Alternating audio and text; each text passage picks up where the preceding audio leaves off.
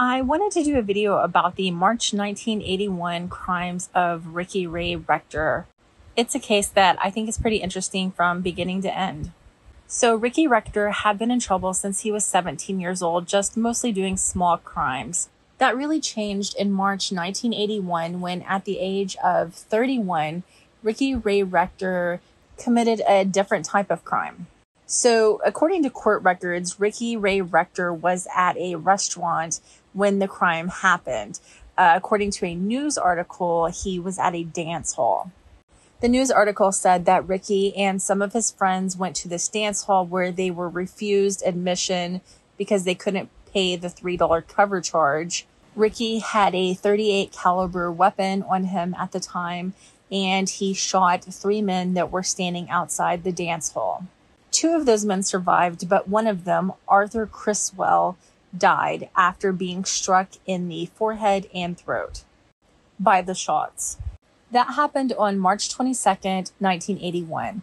Ricky was able to evade arrest for a few days by hiding out at his sister's house. A Conway police officer that had known Ricky since he was a child arranged to arrest Ricky. Ricky was supposed to surrender himself to this officer. So Bob Martin, the officer who was not in uniform at the time, went over to Ricky's sister's home for him to surrender. And instead, Ricky went outside and he shot Bob Martin, and then he turned the gun on himself and shot himself.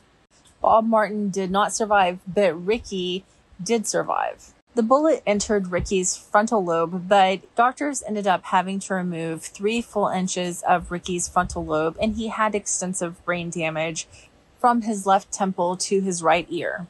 Ricky was tried for the 2 murders that he committed, and he was ultimately found guilty and sentenced to death.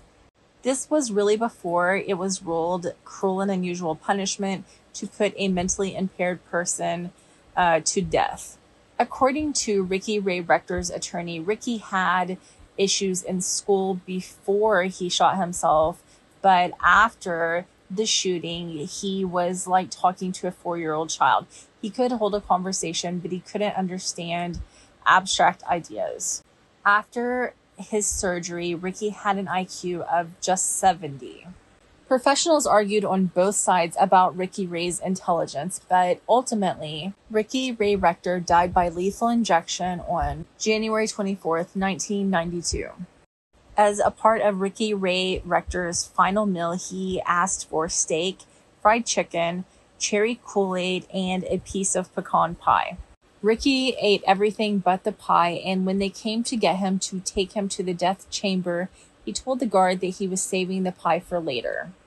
I did also read that the guard actually did not throw away that piece of pie until after Ray Rector had died.